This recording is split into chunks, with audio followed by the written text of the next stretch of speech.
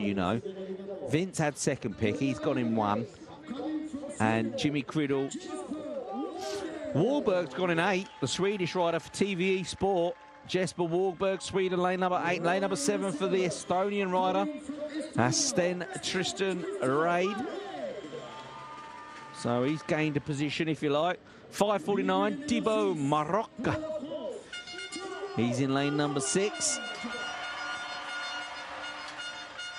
015, don't rule this kid out. Tidjane Ferrer is used to winning. Started off the day with a 6th, but has ended up getting great results. Terry Venturini, another one who's grown over the years. Look at the size of this kid now, at 15 years old. And Lino Hoscoe, another super fast French guy. Boys 15, Jimmy Criddle on the pure bike, doing it for Crucial Racing. Can he do it? Can he be the European champion? I don't know. My money's on this guy, Vince van Doorselaer, who we've nicknamed the Doorslammer. Let's see what happens then. 15 boys. The tension is building. You can hear a pin drop. Listen to this.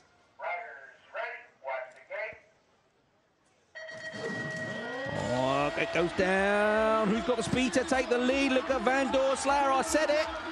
This kid is fast. And Ferrer is in there with Wahlberg's come from the outside now into 3 on the podium. A triple manual there through the second straight. Wahlberg's elbow to elbow. Whoa! Venturini and Criddle now on the podium. Oh, Van Doorselaer. He's bobbling because he can't believe he's going to win the European Championship final. Or is he? Oh, my days. What a final. Terry Venturini's nicked it on the line. Oh, ladies and gentlemen, what a final from these young men. 15 years old, the future Olympians here. You're looking at them. Vince van Doorselaer said he was he was my favourite. And the European champion has ended up being Terry Venturini. And fair play to him, because here we see Wahlberg and 5:47, that was Hoscoe battling out.